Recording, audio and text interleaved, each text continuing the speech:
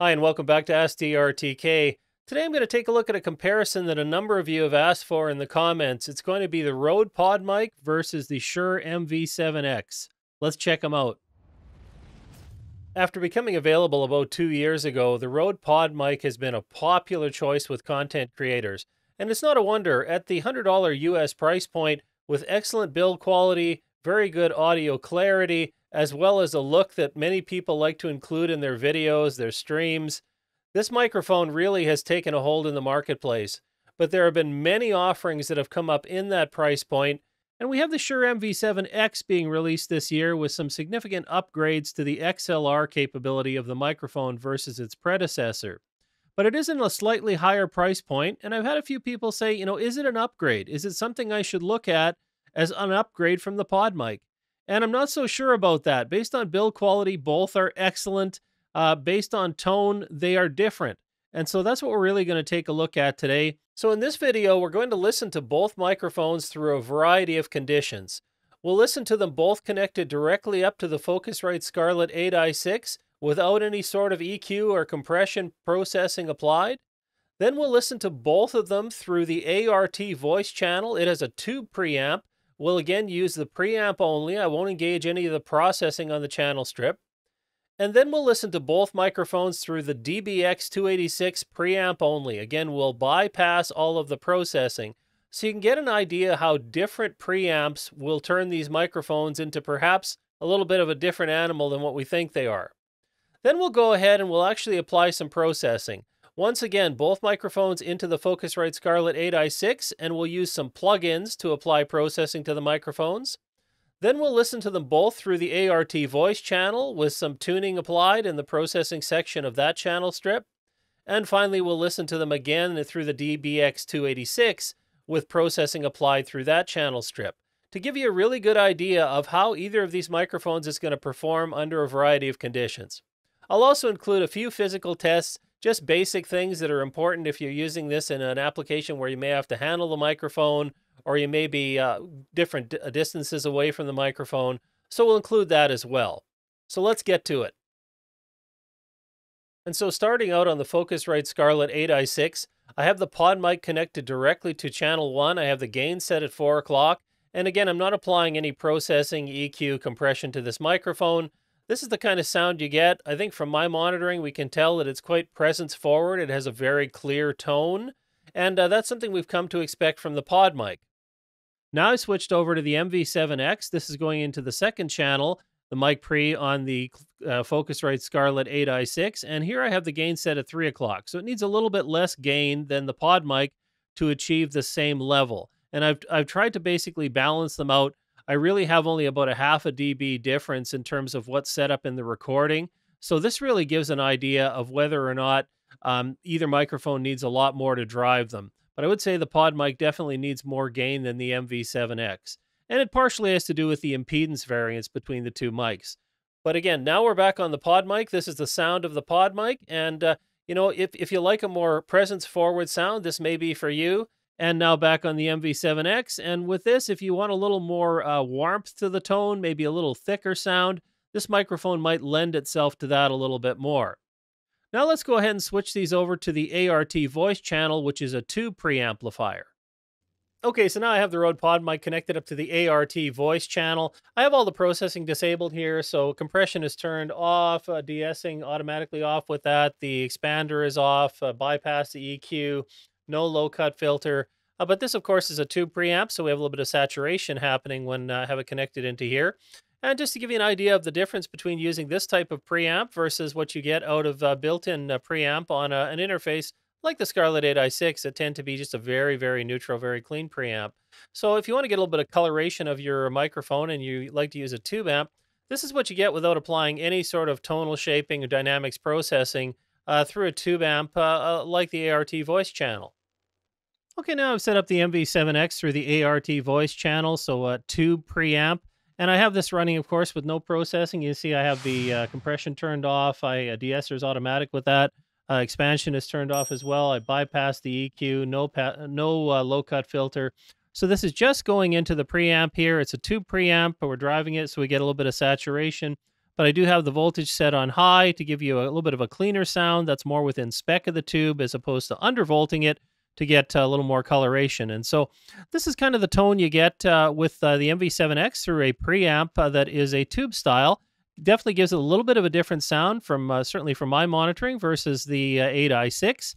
And it's pretty common to use, again, a different type of preamp to get slightly different tone and coloration to the sound. So, if you're interested in using that type of a preamp with the MV7X, this will give you an idea of what you can expect.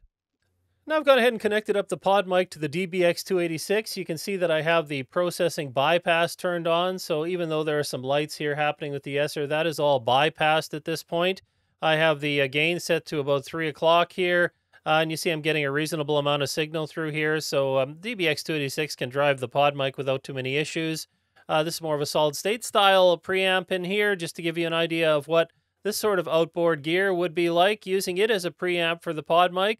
Versus the ART voice channel with the tube and the Focusrite Scarlett 8i6. And now I have the MV7X connected into the DBX286. You can see I have the processing bypass selected here, so nothing is happening with the expansion and that. Even though it lights up, the processing is bypassed. So we're just going into the preamp on the DBX286 to give you an idea of how this type of preamp will drive the MV7X. I think from my monitoring, it sounds like it handles this microphone without any problem. Does it sound any different than the tube-saturated version on the ART voice channel or the preamps that are directly built into the Scarlett 8i6? Again, the coloration of preamps is one of the things a lot of people, particularly in voiceover, like to consider for dialogue application, and so it can make a difference. So let me know in the comments if you like the preamp with no processing from the 8i6 or from the voice channel or from the DBX286. And I am finally using the Focusrite Scarlett 8i6 again. I'm just going to use it for a few minor handling tests on these microphones before we go over to the processed audio demonstration. So now we're on the PodMic, and I'll just tap on the boom arm. And this is not a handheld microphone, but you may have it on a boom and you might want to move it around, so it's important to know how much it picks up. Let's go to the MV7X, and same thing, I'll go ahead and tap on the boom arm. And that should give you an idea of how much that picks up. I mean, both are definitely going to pick up noise when you move them around, unless you're planning on using some kind of noise reduction processing, perhaps. Possibly a high-pass filter will help you out with that as well, and we'll check that out in the processing section. But that's the handling noise on both. For both these microphones, I've actually been at about 8 inches away from each of them, so that's kind of the working distance we're looking at here. When you consider microphone also, it's like if you move around a lot, you want to wonder if it's going to change or color the sound a lot. So again, on the PodMic, and as I move around, I'm getting a little closer now. I'm at about 3 inches away from the microphone, and now I'm backing up. I'm about 8 inches, back to about a foot away from the microphone. So as you move around, as you're talking more directly into it, a little bit more across it or away, that'll change the coloration of this microphone. Now we'll go to the MV7X. And on the MV7X, same thing. I've been about 8 inches away, and as I move closer to it, now you can hear the difference in the sound that that's going to make. Now I'm about 3 inches away, and now I'll move around a little bit. I'll speak more directly into the microphone. Now I'll turn across axis a little bit, move it back to about a foot away. And this is a difference in sound you can expect from these two mics. And again, this is important if you're in a situation where you're not really close miking it, where you want to be able to move around. Maybe you're streaming or you're recording with an acoustic instrument and you don't want to boom it directly right into your face. So just something to consider. A couple of other considerations with these microphones, of course, is going to be how they handle plosives and how they deal with background rejection from a keyboard, especially for those of you that game stream. So I'm on the PodMic here, and in terms of plosives, people, because. And again, that is at a working range of, I'm about 6 inches away there. This distance here, 8, people, because. I think it handles it fairly well. I mean, we're not using pop filters here, and in a video situation, it's more common not to use them. If we were doing audio recording, perhaps a pop filter would be a standard here. Let's check out the MV7. Now we're on that. People, because. And that's me at about 8 inches away from the microphone again. Let's get a little closer. People, because. And yeah, I mean, both microphones do have a windscreen, have a filter on them. The MV7X is external. The PodMic is internal, so we don't see it. Both do a kind of a similar job, I think, in terms of out of the box. So Again, if you need pristine recordings, pop filter's in order with pretty much every microphone. But if you're going for a look on a live stream or a video like this, then you want to know how it's going to work this way. Now, in terms of keyboard rejection here, now I'm typing away on a keyboard, and just to give you an idea of what that's going to be like. And, you know, it's going to pick up some of the noise in the background. Both of these are dynamic, so they do a pretty good job of rejecting. Now we'll go over to the MV7X, and once again, I'm typing on the keyboard in the background just to see how much of that it picks up. And so it'll give you an idea if there's any difference, if you hear a difference between the two in terms of the background noise they pick up. So this is a processing demo. We're directly into the 8i6 with the PodMic here, gain still at 3 o'clock.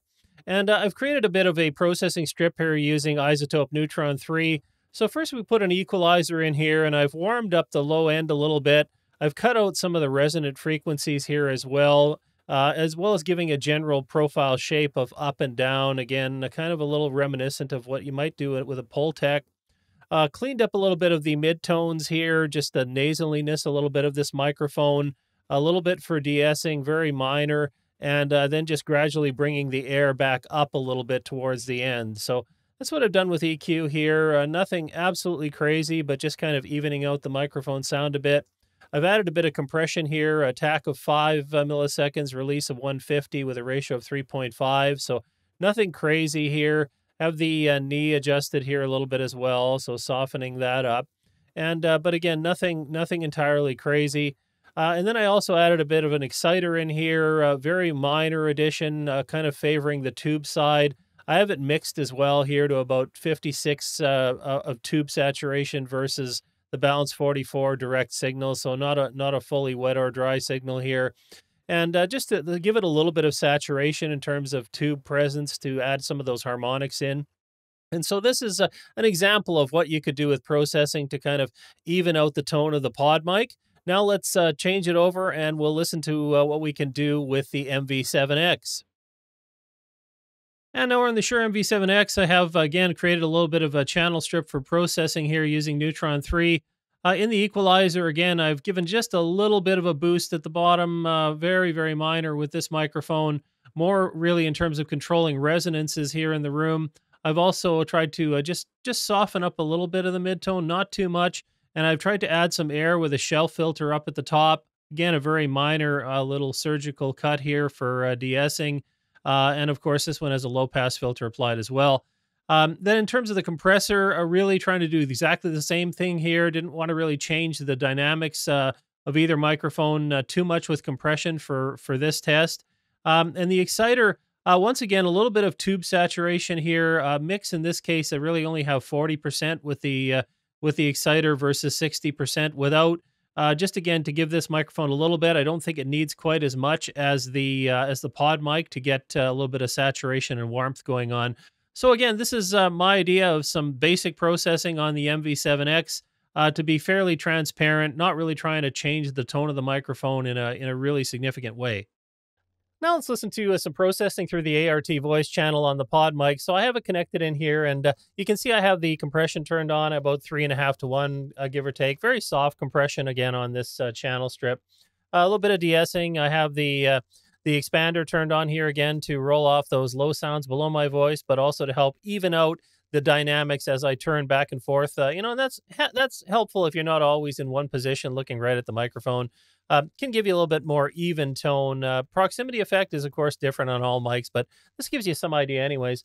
Now, I've also added in here the EQ, and basically what I've done is tried to control some of that, what I think is a little bit overboosted out of the box in the PodMic, control a little bit of the nasaliness, and I've tried to warm up the bottom end a bit. But bear in mind the response on the PodMic, it doesn't really have a lot of low end right out of the box, so I haven't bothered with a low cut here. I don't think it's necessary with the PodMic. It's almost like Rode's pre-applied that for us. But I have boosted a little bit of the bass in that 150 hertz range to just warm this up a bit. Now, of course, I can turn that up. I can start to add more and more warmth into this microphone. You got to be careful. Really, you never EQ by just adjusting one dial and hoping to make drastic changes. It has to be about a balance. So I recommend, trying to keep things sort of as neutral as possible, just enhancing the tone rather than drastically altering the tone of the microphone. But nonetheless, if you want to build a broadcast FM sound for this mic, you can certainly do that with these hardware options as well as plugins. And I'll have videos in the future looking at how to process with outboard gear and how to combine outboard and inboard gear to get some really nice tones. So look for that coming up. But for this video, I just want to give you an idea of sort of a basic process through a channel strip on the PodMic with a tube preamp, if that's the way you want to go. And so now I've applied some processing with the MV7X into the ART voice channel.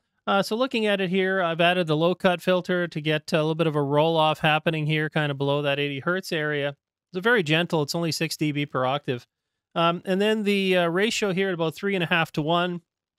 Very mild compression here. This is a pretty transparent compressor on this unit. De-essing here as well. Expander connected up. The idea here, again, roll off things that are below my voice tone, but to also boost the lower end of my voice so that, if I turn away from the microphone, it doesn't really alter the sound as much. This is really useful, again, if you're at any kind of working distance and you like to move around during your shots. We also have the EQ enabled here as well. And what I've done is really just tried to give a little bit of extra clarity on this microphone, remove a little bit of nasaliness, a little bit of boxiness, mild boosts in the low end, and kind of to give you a very natural sort of sound as much as with processing. Now, of course, if you want a little thicker sound, you can bring up that bass, and I'll bring that up so you can hear, just the effect of adding the bass boost here. It's at 150 hertz. I have this set at. But the thing is that you got to be careful. You can't really adjust only one without the other and expect to get good sound. So, what I like to do is set it up to be fairly natural. And, if I wanted to create a really thick FM sound, well, I'd go ahead and start from scratch to do that. And, you'll be interested if you see in a future video. I'm going to go through how to do processing with onboard, inboard and outboard hardware and software, just to really give you, an idea of flexibility of tone and from pretty much a variety of microphones. But the MV7X is a pretty wide frequency response, so it's fairly friendly to processing, I find. It does have some tonal characteristics. Shure has given it, certainly tried to increase the clarity, but also warm it up a little bit. And so it does have a tendency to go in that direction. But this is, again, just a processing demo, my setup for you on the ART voice channel with the MV7X. So now I have the PodMic hooked up to the DBX286, and I've engaged some processing. You can see I've applied a little bit of compression here just to even out the tones a bit. A little bit of de-essing as well. This microphone is very presence forward, tend to be a little bit on the sharp side sometimes, so de-essing is important. But what's really interesting here is in terms of the enhancer. With this microphone, of course, very little enhancement on the high end, doesn't really need a lot of boost in that range.